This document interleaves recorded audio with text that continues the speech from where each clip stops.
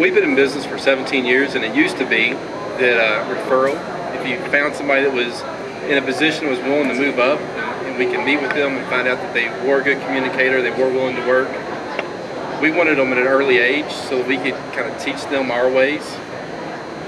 That's kind of changed a little bit because I'm actually having a hard time finding people willing to work. Or they're so far advanced in their job, they're so set on how they do it, and it doesn't fit our culture and how we service our customers. I was telling them earlier, this is the first time in 17 years we've actually turned to staffing companies. So, because we're a smaller company, we don't have the resources to pull at recruiting like some of these companies do. So we're actually turning to staffing companies. I think our region is key on networking. You know, a lot of the ways to find great candidates is, you know, through things such as LinkedIn, sometimes Facebook. Social media is becoming big, but I know we as business people talk every day to other like individuals, and that I think is one of the key ways to find people is, you know, through those colleagues that we do have. I think another resource that's often untapped are the colleges and universities in our region. There are more than 30 colleges and universities in the 26 county region here in the greater Louisville area. And all of those colleges and universities have some kind of career services facet where, you know, you can work with that career services office and find individuals. You know, these offices also have internship, externship, co-op opportunities, you know, which is a great way to, you know, get somebody in your door. You know, it's kind of almost like a temp to hire position where, you know, you'll have somebody for 3 months, 6 months on a part-time or full-time basis, and it's kind of a try it before you buy it opportunity. We don't really have a problem getting candidates for jobs. We have a problem getting qualified candidates for jobs. So one way for us to really kind of get those qualified candidates is exactly what Sam said, and that would be through social networking.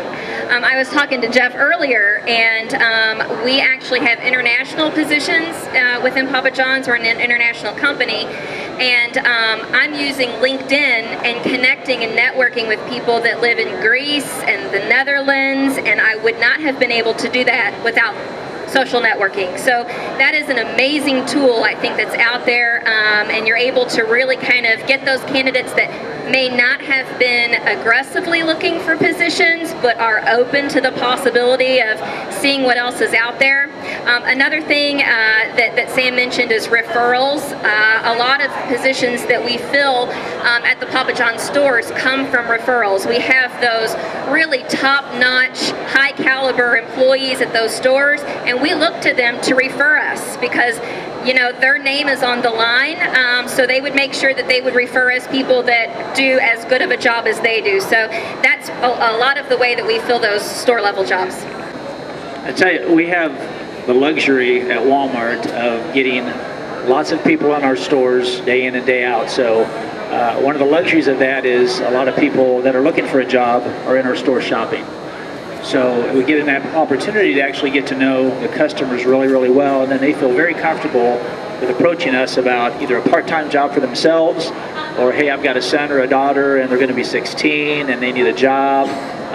Can they come and talk to you? And we just have to be open to that. And as somebody else said, we get a lot of candidates, but not necessarily a lot of qualified candidates. And that's the tough part, being a retailer where we have a lot of entry-level type positions.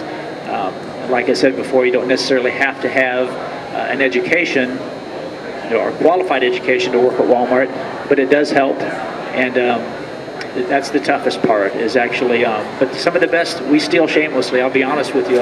When I'm out eating lunch somewhere or eating dinner somewhere, you know, if I'm happen to talk to somebody and I think they're doing a great job, I will leave my card and say, hey, if you have an opportunity, if you're looking for something more, you know, I'll talk to them a little bit about what the benefits are of Walmart and what we can do and the career opportunities. And some of the best people that we've ever hired have come from stealing shamelessly. So sometimes we just have to do that, and that's what it takes in the environment that we're in right now. So.